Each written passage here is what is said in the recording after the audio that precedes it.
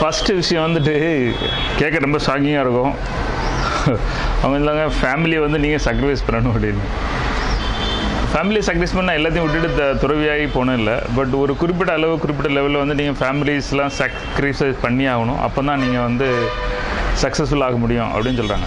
நிறைய அட்டென்ஷன் கொடுக்க வேண்டியிருக்கும். அந்த மாதிரி பர்டிகுலராக என்ன சொல்கிறாங்கன்னா 20 வயசுக்கு 20லேருந்து 30க்குள்ளே கல்யாணம் பண்ணியிருக்கவே மாட்டாங்க. Okay, number 1. நான் சொல்கிறது இதுலேயும் தாண்டி நிறைய பேர் பண்ணியிருக்கலாம், சக்ஸஸ்ஃபுல்லாக ஆகிருக்கலாம். ஆனால் மேக்ஸிமம் கணக்கு வந்து அப்படி இருக்காது. அதுதான் உண்மை. ஸோ ஃபேமிலியை விட்டுட்டு நீங்கள் வெளியே வரணும். வெளியே வரணும்னு இல்லை, பட் ஃபேமிலி மேலே ஒரு அட்டாச்மெண்ட்டு, லவ், அப்புறம் வந்து கல்யாணம் பண்ணிக்கிடுறது. அந்த வயசில் கல்யாணம் பண்ணதுலேயும் ரொம்ப முக்கியமானது 20-30 வயசுக்குள்ளே குழந்தைய பற்றுக்கிடுறது. குழந்தையெல்லாம் வந்து உங்கள் ஸ்பீடை அப்படியே குறைச்சிரும். ஏன்னா அதை பார்த்துட்டு கொஞ்சிட்டு அதை விட்டுட்டு இதான் உலகம் அப்படின்னு எல்லாம் மாறி போயிடும். ஸோ கண்டிப்பாக அவங்க குழந்தைங்கள் பக்கம் பண்ணால் கல்யாணம் பண்ண மாட்டாங்க. இந்த லவ் கிவ்லாம் ரொம்ப டீட்டெயிலாக சீரியஸாலாம் இறங்கி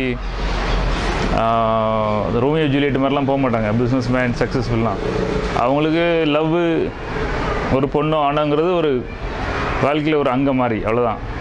சிலவங்களுக்கு அதுதான் வாழ்க்கையாகிடுவாங்க.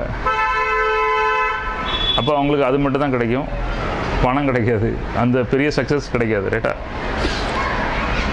உங்களுக்கு லைஃப்பில் சக்ஸஸ் ஆனால் அன்டிவைடட் ஃபோக்கஸ் வேணும். கம்ப்ளீட்டாக ஒரு கான்சன்ட்ரேஷன் ஃபுல்லாக அதில் இருக்கணும்.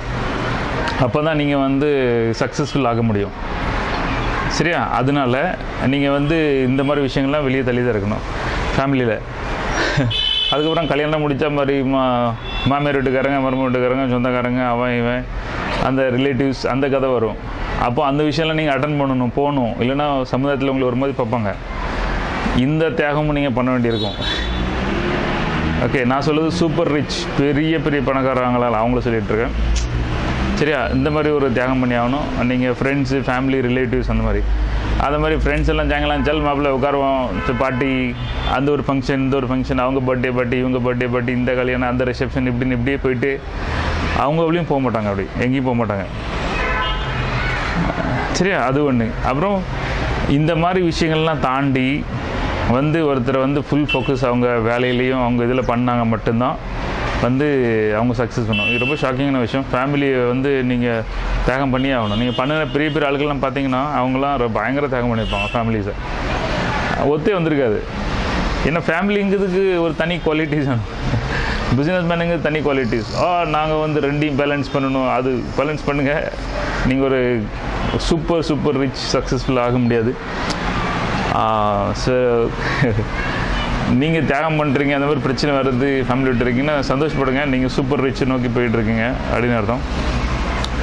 அதனால் ஃபேமிலியை தியாகம் பண்ணவங்க எல்லோரும் பெரிய ரிச்சாக பணக்காரன் ஆயிடுவாங்களோ அது கேரண்டி கிடையாது. It depends upon how you do it. கரெக்டா? தேங்க்யூ.